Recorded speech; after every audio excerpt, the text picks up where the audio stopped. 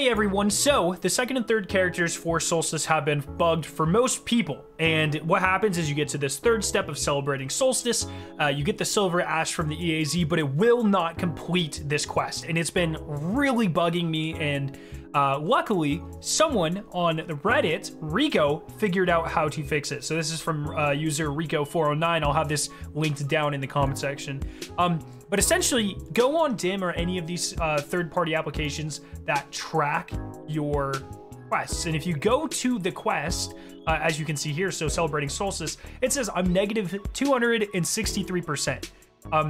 For silver ash acquired, it says I have negative 125 out of 20. And so I've just been so far in the negative somehow that every time I'm earning silver ash, it's not completing the step. That is 29 silver leaves burned to get 149 ash, so or 145 ash. So I'm going to go ahead, run these activities, and I'll show you guys how this fixes it. Alrighty, so I just ran my first one, and I should get 100 silver leaves here, or silver ash here. And what I'm going to do is I'm going to go ahead and load into another one because I'll need one more.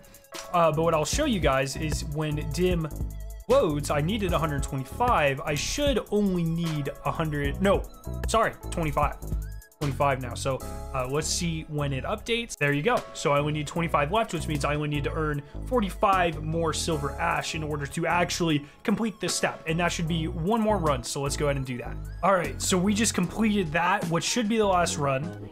I should get 45 ash here, and it should complete my quest, which it does. So now I have unsoft locked my second character. That's how you do it. Enjoy.